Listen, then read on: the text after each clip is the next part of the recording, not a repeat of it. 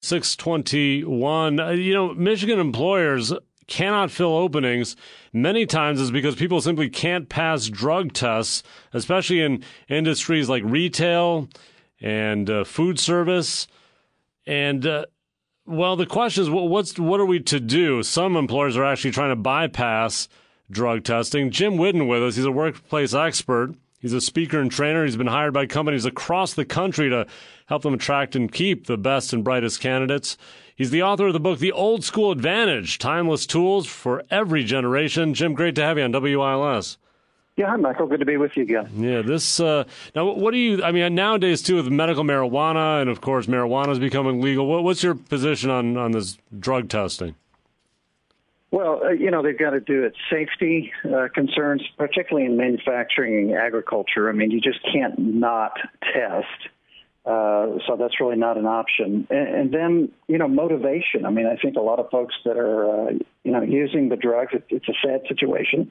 Excuse me. A lot of them have done it because of pain medication, et cetera. But, training and motivation are taken away with this problem. So, yeah, there's no question it's an issue. And, ironically, the ACA, the Obamacare is what a lot of people call it, of course, covered more people, especially in the Midwest, which gave them more access to medications that are being abused. And not only that, but Medicare doctors are being graded by the patients now. That is also part of the ACA. Mm-hmm. So there are many things that are contributing to this, but as an employer, you really have to test. Right, but maybe you're talking about jobs where there could be a danger. What about white-collar jobs, though, where that's not as much of an issue, especially with the proliferation of marijuana? And here in Michigan, we have medical marijuana. Right. Is that something that you really feel should disqualify somebody from a job? Well, that's the legal debate that is going to be decided because I want to say there's 7 to 11 states that have approved not just medical marijuana, but recreational marijuana. I think by February it goes into effect. Mm-hmm. And the courts are going to have to decide, when you test somebody for marijuana and they're positive, but it's an illegal drug in that state, what do you do? Mm-hmm. So this is really the big question mark that's kind of hanging out there for employers and workers alike. Because marijuana advocates say, look about the alcohol use. I mean, we don't make a big thing out of that. People may go home and drink, and we're not targeting them. In your view, is it all the same, or is there a difference in these substances? Well, I don't by any means think it's the same. I think marijuana is, the facts are that there's a 5-fold increase in the risk of heart attack in the first hour after you smoke marijuana. So if you've already got a stressful job, imagine that situation. I mean, THC levels are maybe 20% higher than they were, back in the 60s and 70s when, marijuana became popular. Mm-hmm. There's a lot more carcinogens in marijuana. So I think if you just look at the facts and put it up against alcohol, in my opinion, there's no question that marijuana is a more serious drug, and it can lead to other even more serious drugs. So. Yeah. It's a tough thing because you've got these people that they need a job, they want to get out there, yet they have an addiction issue, so they're essentially disqualified from really even attempting to get a job, right? Well, and that's true. And you know what? Maybe the silver lining is this. Maybe there'll be more apprenticeships for people that don't have experience, that are not testing positive. In other words, those that are testing positive for drugs right now, until they can get help, especially with the opioids.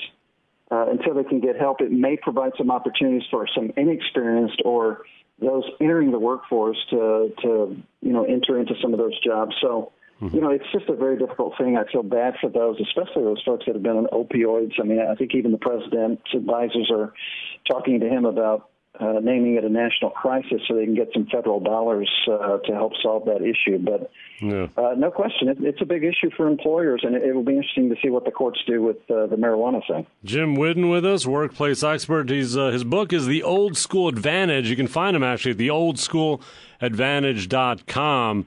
And you talk about motivation, right? The marijuana may affect motivation. Now, do you think when you're bringing someone into a company, can you sense that right away, someone's level of drive? I'm not an expert in that as far as that goes in terms of, can you look at somebody and tell that there's a problem? But, this is a generation. I have 4 millennials of my own, 2 daughters and 2 sons, And as parents, we want to motivate them to do well and to achieve. And, we just don't want outside influences that are going to mute that motivation, having to fight against that as well. And so employers likely feel the same way, that they want motivated employees. And, the facts are this drug, THC, does create some problems in the areas of the brain that motivate us. Yeah. Now, I'm curious, when you look at people that are really truly motivated, how much of it is just internal versus something a company or a boss can really instill in somebody? Oh, wow. That's another topic altogether. But I think the employer can have a great deal to do with motivation. But to your point, if there's not a foundation, in other words, if there's not something in their gut, as an old coach might say, then it's going to be difficult to build on that. But I think employers can do a lot for motivation. Yeah. We help them do that all the time. Yeah, it goes beyond just. Is money a good motivator in general, in your view, or? It's a good short-term motivator. Studies have shown that once you reach a certain level, right now I think in our economy it's about $75,000. Research has shown that beyond that, the return on the joy that comes from making more money is offset to a large degree by the responsibilities that are associated with the higher wages. So happiness then begins to go down once you reach a certain level. And that's somewhere around 75,000 to 100,000 in the current economy. And the nature is once you get up over into six figures, the jobs just become more stressful and more draining. Yeah, you've got a pretty nice house, a good car to drive. You can go on vacation, once a year, maybe twice a year, and then beyond that, the trade-off begins to not be worth it in many people's minds. Now there are exceptions to that, of course, but generally that's what it shows. Okay, so beyond that, so if you're motivating somebody beyond that, is it just a matter of giving them more freedom and more control over their work? Is that it? There is some of that, but I think the most important thing, especially for the millennial generation, and I think even more for Generation Z that's going to start working in about 4 years from now, is being part of something that is bigger than yourself. That is a huge motivator. So that's why I say that employers can help in that if they'll rally the troops and say, this is our mission, this is what we're doing, and it's bigger than any one of us. That's really what this younger generation wants to see, and that's encouraging to me as a baby boomer to see that does motivate them. Do you think they're unique in that way, or were the Generation X baby boomers, or were we all the same way too?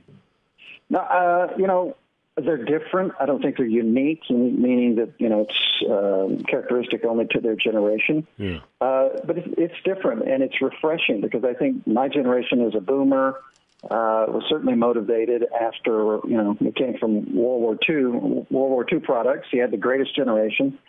But I'm encouraged that this generation truly does. That's what I see consistently over and over again in millennial workers. Yeah. And again, I suspect I'll see the same thing in Gen Z, maybe even more so, that they want to be part of something that's bigger than them. And I think it's also part just of the human condition. Right. That's what we all want, It's Jim Whiddon, I should say, workplace expert. Find him at theoldschooladvantage.com. That's the name of his book, by the way, The Old School Advantage. Jim, great to have you on WILS. Thank you very much. Always a pleasure. Take care.